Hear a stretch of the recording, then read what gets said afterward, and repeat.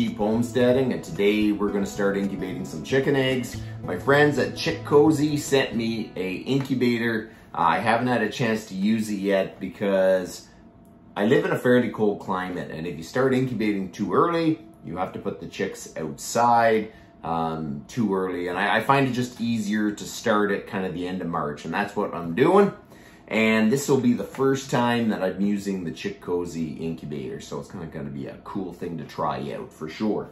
We're going to run the other incubator, and we're just going to give some updates along the way. So that's what we're going to do today. We're going to start up the incubators. So this is the Chickcozy Incubator. The power plug is back here. 21 days, it's 62 Fahrenheit, it's 61% humidity. So we're at 21 days. To reset to 21 days, which it is, egg turner, press up. There we go. Okay, so they have countdown setting day, temperature setting, which is this. Okay, so it's set to 99. And then we're putting on auto turning. Now it's going to start heating up. If you want to test the auto turning, you hit this button quick once and it just tests it out. I've had really good success with my other incubator, which is this style of incubators, so I'm kind of having high hopes. I grabbed some eggs from my buddy John, and we're just gonna throw them in. I went through all the eggs, make sure all the really clean ones we're gonna throw into the Chickcozy because I wanna give it the best chance possible for this incubator to work. I have high hopes for it because it is kind of the same style as my other incubator.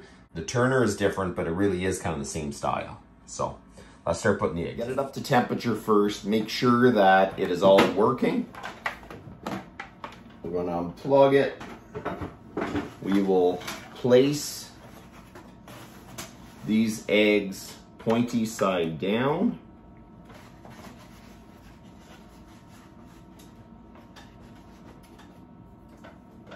You know what? If there's any way possible, it's good not to wash your eggs, because there is a bloom on the eggs kind of to keep it from allowing the bacteria to go into the egg.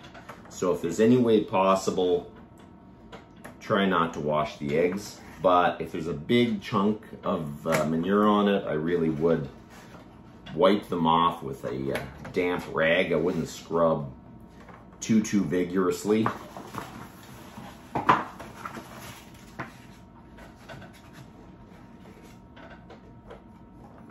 Now we're going to put the lid back on.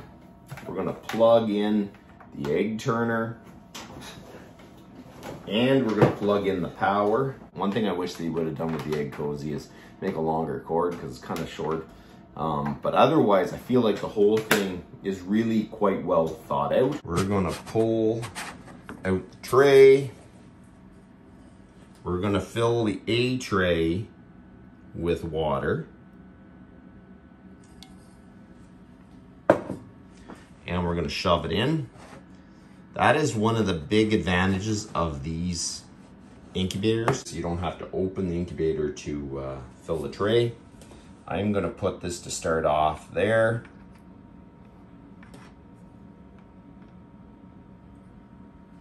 Okay, we're going to try that. So it is starting up. I am going to watch the temperature, make sure that nothing goes too crazy and the humidity is all good and everything. I don't want to just put them in there and not watch it.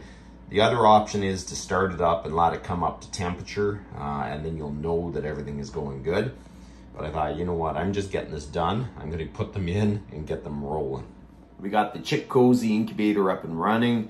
You know what? When they sent me the link to this incubator, I looked at it, and man, it had all the features that all the more expensive incubators had, so it kind of piqued my interest. So they sent it to me, and I am really interested to see what the hatch rate is out of this incubator. So we're going to make some update videos along the way so you can kind of see how many eggs actually hatch out from this incubator. And I want to say thank you to Chickcozy for sending me out the incubator, and we're going to put their link and the link to the Amazon on the description of this video so you can go out there and take a look. But the most important thing about this incubator is to see what the hatch rate is. It doesn't matter if it looks good and it's got all the features it needs. If it doesn't work, it's not worth your time. So I'm going to make some update videos along the way to make sure that you can kind of see how many eggs hatch from this go. So that's about enough for today. You guys have a good one.